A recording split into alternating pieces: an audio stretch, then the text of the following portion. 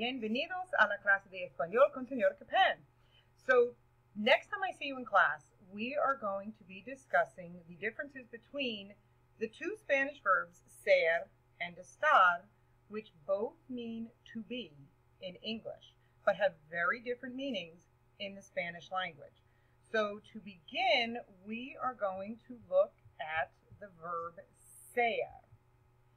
Ser, as you see, I have it as meaning to be, but also it's more permanent, and I put it in quotes, because does that mean it never ever changes? No, but it's not an instant change. So, for example, some vocabulary lists that we have already worked with that would use the verb ser.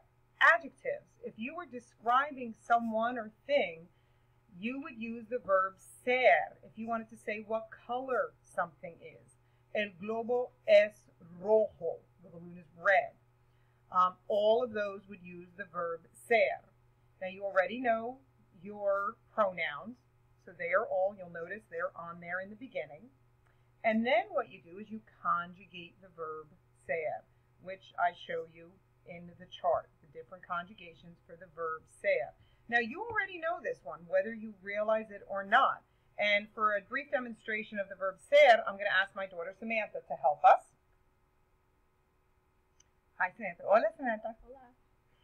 When I ask Samantha, ¿de dónde eres? Yo soy de Nueva Jersey. Soy. Did you hear her response? My question to eres, and she responded, yo soy. You've already learned that, and you know that from the verb ser. Gracias, Samantha, but don't go far.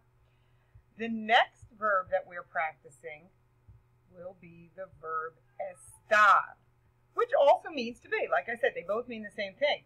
But this one is temporary, used with emotions and places.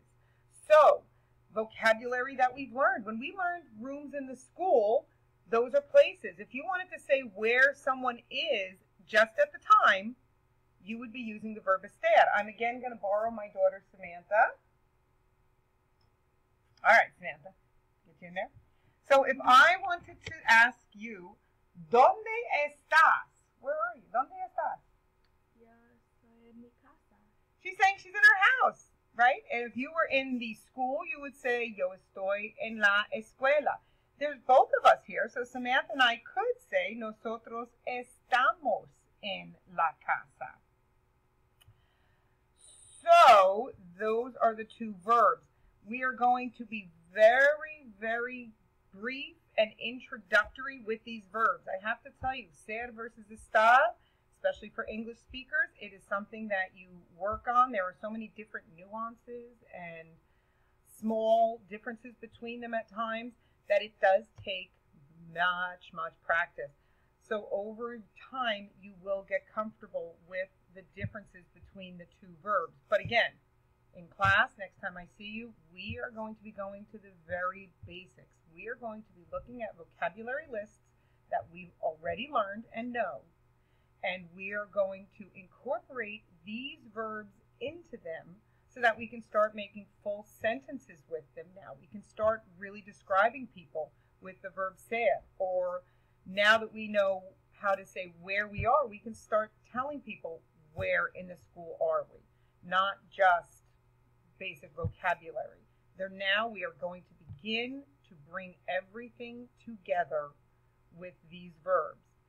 So I look forward to seeing you next time in class. Adios, amigos.